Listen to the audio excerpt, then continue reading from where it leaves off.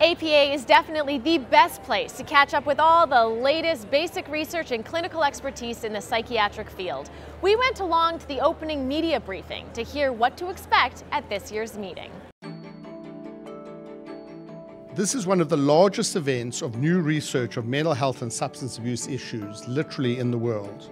Over the next 5 days, you'll have the opportunity to connect with some of the top researchers and clinicians in this field and learn what is new and exciting in the world of psychiatry.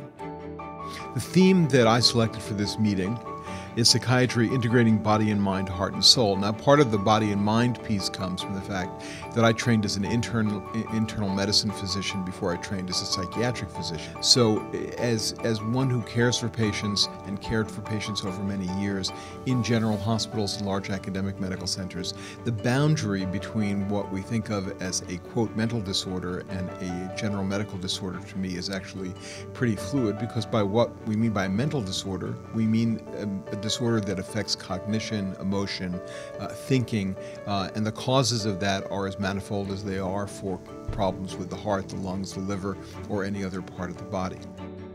We will cover the breadth of the field. I don't think there's a topic in psychiatry that is not covered in this meeting, not a single one.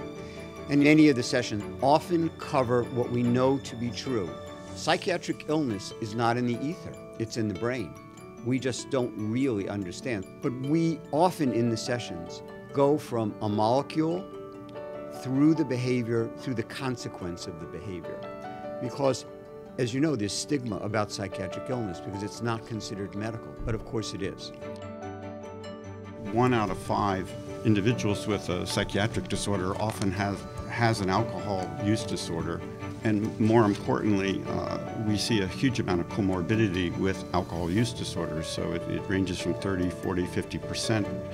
Ultimately, with post-traumatic stress disorder, about 50% of those individuals end up with an alcohol use disorder. So the interaction with alcohol is not trivial. It costs our society in America $224 billion a year.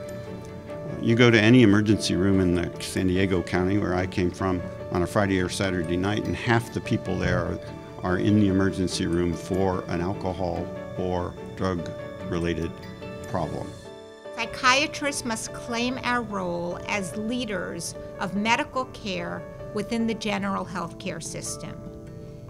The fact is, there is no health care without mental health care. Almost every one of us will encounter mental health issues at some points of our lives. And mental health must be embedded in our healthcare system so that patients have access to the care they need. And there's lots of evidence and lots of studies that show that if you provide treatment, especially for disorders such as anxiety and depression, we can improve outcomes of healthcare and we can also decrease the costs of healthcare.